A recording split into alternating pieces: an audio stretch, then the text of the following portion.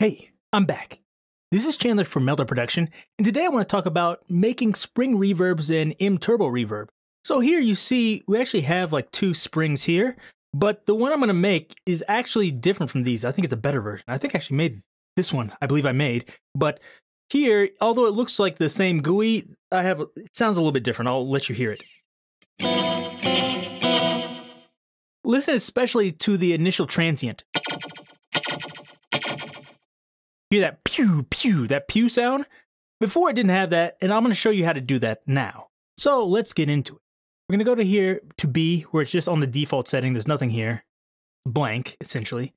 The first thing we want to do is we want to get rid of the early reflections. We don't need these at all, although you can put them in if you want.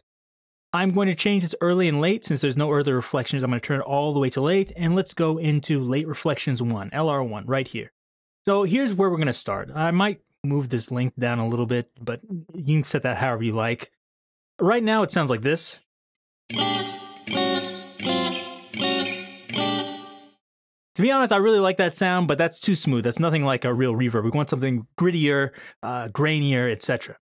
So what we're going to do is, first I'll turn off this dampening low and dampening high, like that. Size I can leave there for now. The delay width we want to change. So now it's in stereo.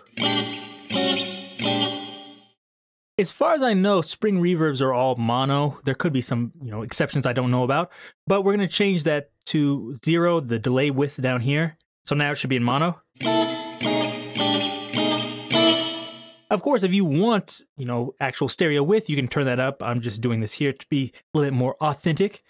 And now we have this reverb, this algorithm here in the designer.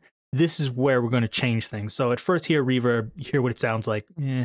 It sounds smooth, it sounds great, but that's not what we want. What we're going to do is we're going to use some comb filters. So if I just have like a comb filter here, like C, sounds kind of like garbage. What we can do is we can add some things in here, like we'll call this comb network. I'm going to put a bracket here, and we're going to put FL for filter low and FH for filter high. Now, what this will do is it'll let us use the dampening here. So here, if I have it like this, doesn't sound any different, but let's say we turn down the gain here for dampening. You see that really gets rid of that high end. And you can also adjust the frequency, the Z, etc. The sparse will, I can determine how often it happens. So I believe that when this is going through here, I want to say, yeah, when it goes through, there's multiple delay lines. And at 2, like every other delay line will be filtered. Here, every delay line, or you can move it up, and it's like, okay, every 6 delay lines, etc. So it just kind of adjusts how much dampening it has. And same thing here. I'll actually move this down here, like this. And you can turn the frequency. 200 is a little bit much, maybe around 100 or so. So that's good, but still sounding pretty terrible, right? What we're going to do is actually put this in parallel. So we're going to put P, put brackets here. This is good. I didn't have this before. Status. If you have like a bad command, it's going to be in red. When we put this here, it's okay now. I like to put another bracket there, just, I don't know. I have ADD, or actually, I do have ADD, but I have OCD also, I guess. I need that there at the end. And this isn't going to do anything because you're like, what's it putting in parallel? But we can actually add more than one here. So here, it's just one comb filter. Try adding a second one.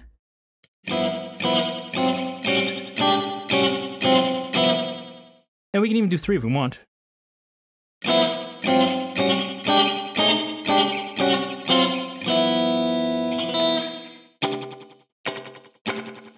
This is starting to sound more like a comb filter. You may or may not like, that grainy delay sound. We can actually change that to make it more or less grainy. And we can also change the size here.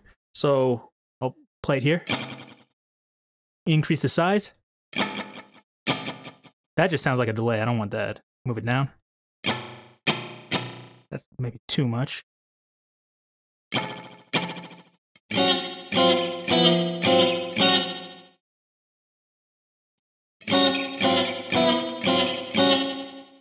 And to get it a little bit smoother, we can just mess with this a little bit, adjust the dampening.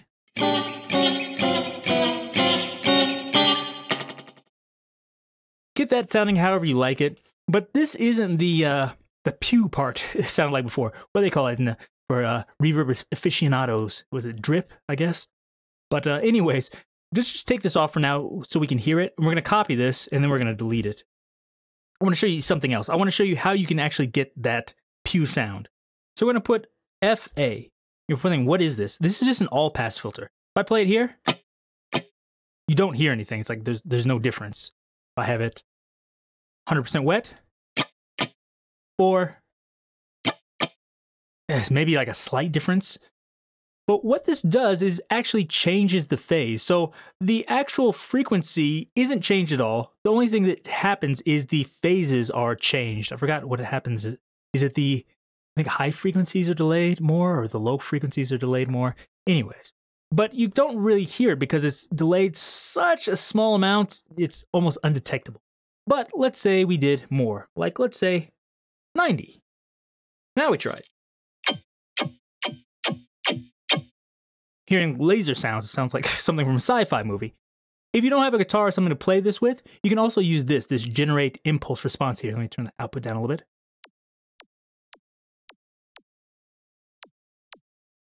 And then you can compare it to dry.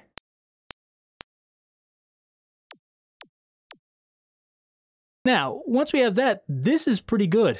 We can put this here, put just a semicolon there, and then we'll go right in here and add this. Now these together should sound like our spring.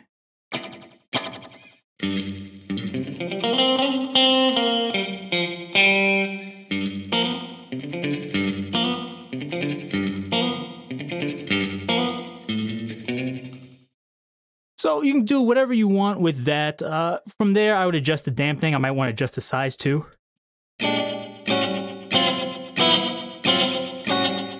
Get everything exactly how you want it. There's all sorts of things you can mess with here. You can change the delay focus. Sometimes that helps, sometimes it doesn't. Or, yeah, well, delay max. Let's try this 50%.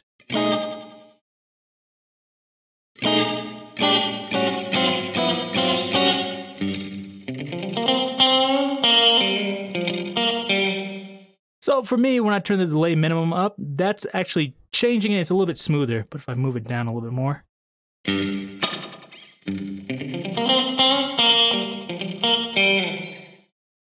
get that however you like, and of course adjust the dampening however you like. Let me move that back down where it was. Another thing, you can also change the seed to make it sound a little bit different.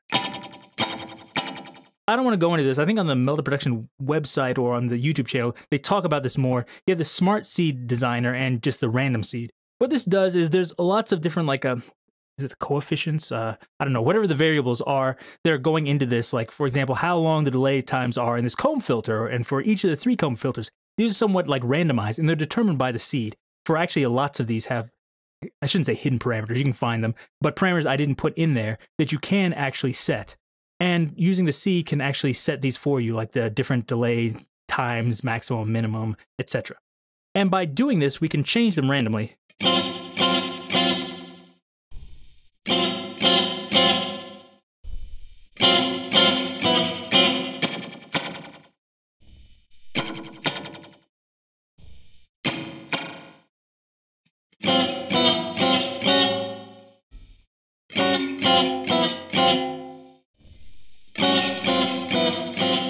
So you can get all sorts of different sounds.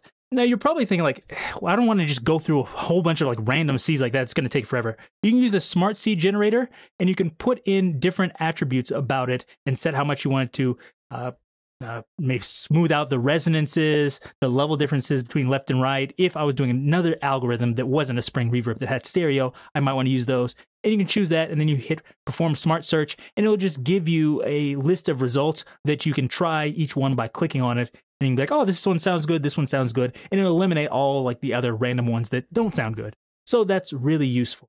And I'll go and show you what I did on the one I showed you in the beginning. So this is the algorithm I showed you in the beginning. What I did here is almost the exact same thing. Only thing I did here is I have 2 comb filters, so it's like having 2 springs there in parallel, just like before. I just put a filter here. There's a low-pass filter at 4,000, just to cut off all that high end that maybe I don't want. And then here, I wanted to make this a little bit adjustable. So what I did here is the Allpass filter. You can actually adjust things by going to parameter 1 here, make it sound a little bit different. Let me see if I turn all the way up, a little bit more noticeable.